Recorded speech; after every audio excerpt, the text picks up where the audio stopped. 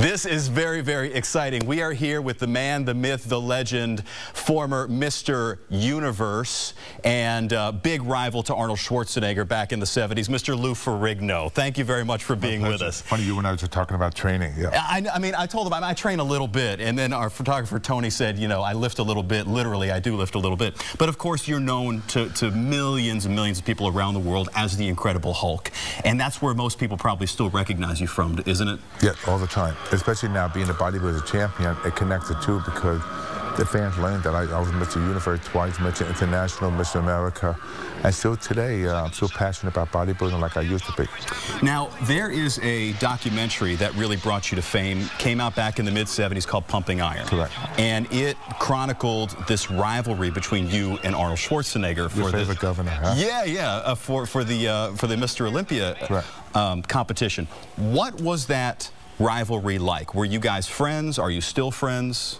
Oh, we're friends, but the thing, when you compete against each other, you know, of course, I wanted to beat him because he was my idol growing up. And I went from like teenage America, Miss America, Mr. Universe, right to the Mr. Olympia. And I wanted to knock him off the crown because I only trained like 10 weeks for the competition because I was training for the ABC Superstars. But still today, it's only the two of us. You have bodybuilding champion, but the two of us made it to the mainstream. And it's one of the reasons why I got into bodybuilding because he was the first tall person to break on the scene. Right, and you'll notice that Lou is tall. You're 6'5". Right, and it was a lot of fun competing because, you know, there's a lot of tension. The thing people don't know about bodybuilding, it's not like a regular sport. You have to be in your best shape that one day of the year, like the Olympic. Yeah. If you're off 10%, 5%, you lose. So the whole entire preparation, dieting, training, tanning, posing. For that one day. Yeah. Now, we're going to talk about Comicpalooza, the reason you're in town, in just a moment. But the last question I have for you, Lou, is you and Arnold achieved such great success in the world of entertainment. In fact, we have some clips of you. You were on The King of Queens, and you were on The Celebrity Apprentice, and you were obviously on The Incredible Hulk. If you look back over the last decade at the big bodybuilders these days, Texas-bred Ronnie Coleman and Jay Cutler, the guys who are the elite bodybuilders these days are not making it big. They're obscure. Most people who are watching at home probably don't even know who they are.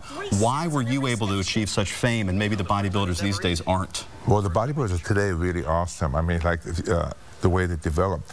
I think Arnold and I made because we're very driven in that way, and we want to go in the mainstream because my ambition was to go into television and be So you wanted to do that? Yeah. But it's a drive where we came from. We had our fathers that driven, incredible work ethics, and I have this drive that I want to just be a bodybuilding champion. I want to be a worldwide motivational speaker, an actor, an entrepreneur, a writer, author.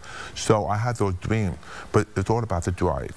And 40 years later, still only the two of us, but I'm happy the fact that what we've done set a standard for other bodybuilders that there's much more money involved in the sport. Yeah, well, I still think you guys look better in the 70s than the guys these days. You kind of had symmetry, small waist also. Yeah, I like to look back then. Yeah. We want to let you know that Comicpalooza is going on at the George R. Brown Convention Center. It runs Friday through Monday, and are you going to be there all 4 days? Yeah, then Monday, free admission for the military.